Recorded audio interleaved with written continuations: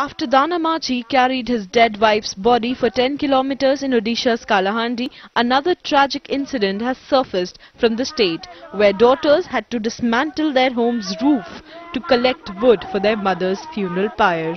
Reportedly, Kanak Satpati, a 75-year-old woman, died after prolonged illness on Friday night. Following her death, the daughter pleaded the villagers to help them cremate their mother, but to no avail. After waiting for several hours, when the daughters saw no help forthcoming, they placed the body of their mother on a woven cot and started marching towards the cremation ground. With no wood for the funeral pyre, they dismantled the roof of their house for the wood required for the cremation.